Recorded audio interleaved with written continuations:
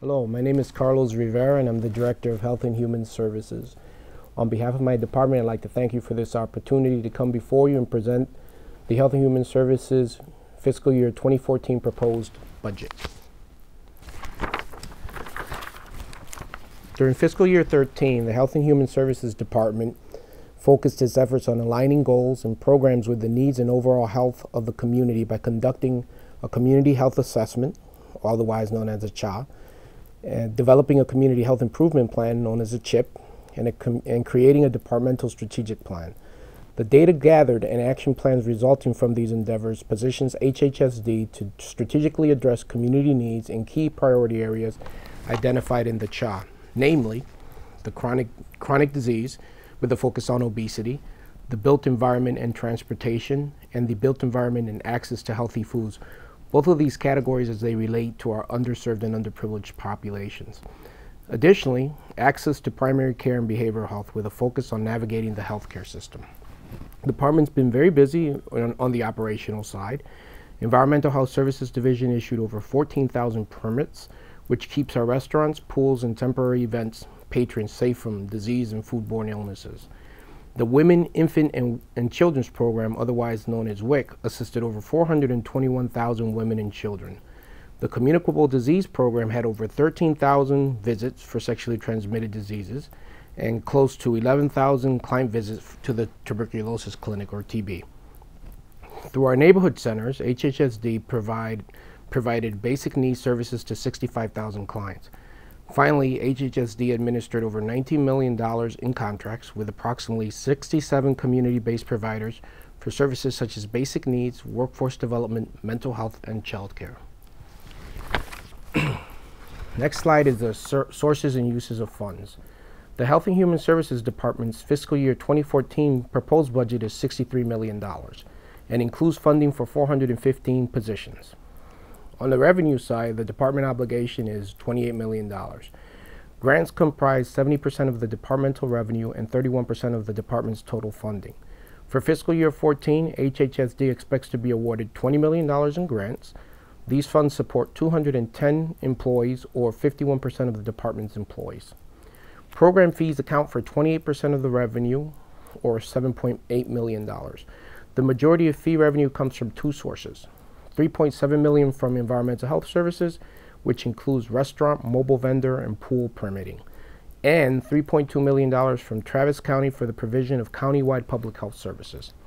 On the use side, the Disease Prevention and Health Promotion Program totals $12.4 million and includes disease surveillance, immunization, STDs or sexually transmitted diseases, TB and refugee clinics, and chronic disease prevention. Grant funds $5.8 million, or 47% of the Disease Prevention and Health Promotion Program. The Maternal and Child Adolescent Division includes programs such as Early Childhood Development, WIC, and Youth Development. The MACA budget totals $8.5 million. 71% of the division is funded through grants. The Environmental Health Program is entirely funded by the General Fund with a total budget of $4.6 million. This program and the One Stop Shop program are HHSD's primary regulatory programs which focus on health and food inspections. The Social Services contract includes both grant and general fund social services funding. This program invests $26.3 million in workforce development, child and youth services, basic needs, and homelessness. The grant-funded portion is primarily Ryan White funding for HIV and AIDS-related services. The Community Service Program manages the neighborhood centers, the African American Quality of Life Initiative, and the Management of Social Services contract. This $4.6 million budget includes 38% of grant funding.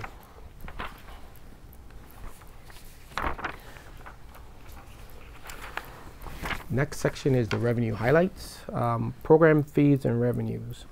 The department projects a 12% increase in departmental revenue from program fees, with the primary increase generated from the Travis County interlocal agreement. The estimated increase in this contract is $525,000.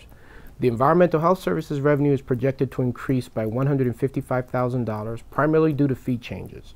The Office of Vital Records is anticipating a $115,000 increase in revenue due to demand for birth certificates. The Disease Prevention and Health Promotion Program revenues related to Medicaid and Medicare reimbursements are expected to increase by $59,000. There is, however, also a net reduction in grant funding for fiscal year 14 of $284,000. This is primarily due to the ending of the Texas Healthy Adolescent Grant at $112,000, an emergency shelter grant at $108,000, and a HOPWA grant, which is housing for people living with AIDS, of $70,000, and also Ryan White Part A reduction of $215,000. These reductions have been partially offset by increases to various grants, including refugee grants, the refugee grant, which is a $122,000 increase, and the STD grant, which is a $91,000 increase. HHSD continues to monitor with contractors for future federal grant reductions. Our budget highlights. The workforce development funding will be moved from the Sustainability Fund to the General Fund. It'll be a $1.1 million transaction with no service impact. There will be a decrease in one-time funding of $600,000 for Child Inc. Child Inc. receives early childhood funding for Head Start program through CDBG. As a result of the city manager's review of unmet service needs, the budget includes funding of $114,000 for a senior sanitarian to support the increased demand for plan review and inspection services in the One Stop Shop program. HHSD is a critical component of One Stop Shop by providing initial plan review for all new construction and remodeling projects for food enterprises, public or semi-public swimming pools and spas in Austin. This position will assist in addressing delays and obtaining building permits from the Planning and Development Review Program. Our CIP highlights. The CIP, the fiscal year 2014 CIP spending plan is $1.6 million, and those dollars will be spent in the following categories. The Betty Dunkerley campus infrastructure improvements, or Betty Dunkerley campus will have infrastructure improvements.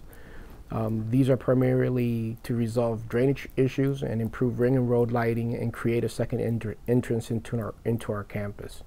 There will be parking lot expansions at our Far South and Montopolis clinics, and also at the WIC and immunization clinics.